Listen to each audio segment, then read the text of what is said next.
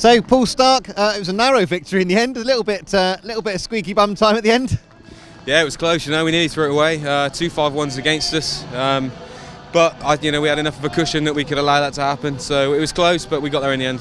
A great night for yourself, obviously. We caught up with you earlier, but yeah, it was on for a paid max at one point. Until you jinxed me. No, no. Yeah, it was good. You know, just that last heat, I think Jake slid off, and I just had to go around him, so it sort of. I had the second, but yeah, we did the business tonight, and Poole have got their undefeated record broken now, and we're happy that we've done that.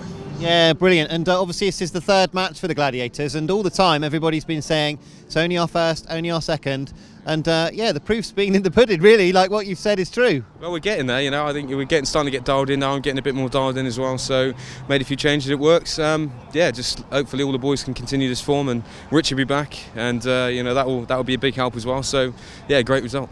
I don't know how much you've seen of other riders in the team, but obviously Jake Turner is. It could go either way. I think we might have to step back a little bit here before we get run over.